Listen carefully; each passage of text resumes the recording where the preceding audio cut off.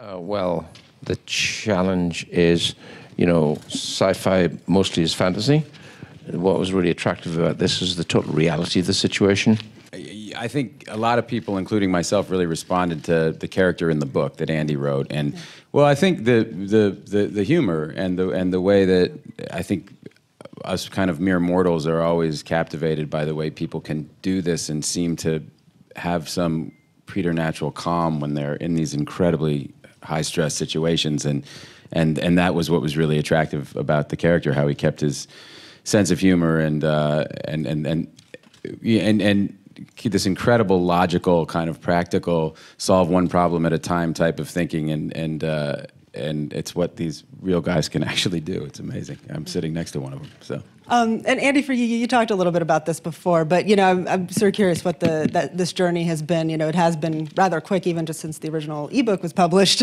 That now that this has already happened, so what has the journey been like for you?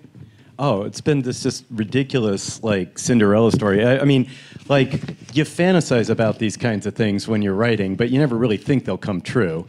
It's kind of like when you're a little kid playing baseball. You're like, someday I'm going to be bottom of the ninth in the World Series. But It's like this actually happened. And for Dr. Green and for Drew, I'm kind of curious, how sci-fi films like this, kind of, I don't know, reflect your work at NASA, and also, the kind of bring it to life in a way. And what do you think what do you think audiences can kind of take from that as well? Well, science fiction is extremely important in our culture. It's ingrained in what we do, but it really projects a vision of the future, something that we aspire to. And what I really enjoyed about the book and the movie is how close to reality it can be. It's just around the corner for us. How eager and excited are you to inspire a future generation of scientists with this movie? Well, it's funny, Drew Goddard, who adapted the screenplay, when I sat and talked with him, it was the first thing he said. He said, I want this to be a love letter to science.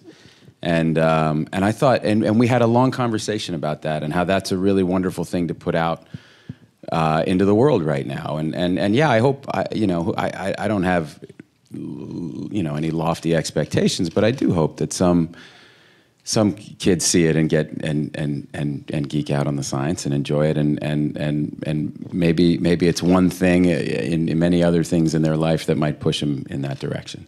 Yeah, in fact, I was coming back from the cafeteria when our public affairs official came by running around looking for me, and he comes up to me and he says, can you take a call with Ridley Scott at 2 o'clock this afternoon? And I said, the Ridley Scott?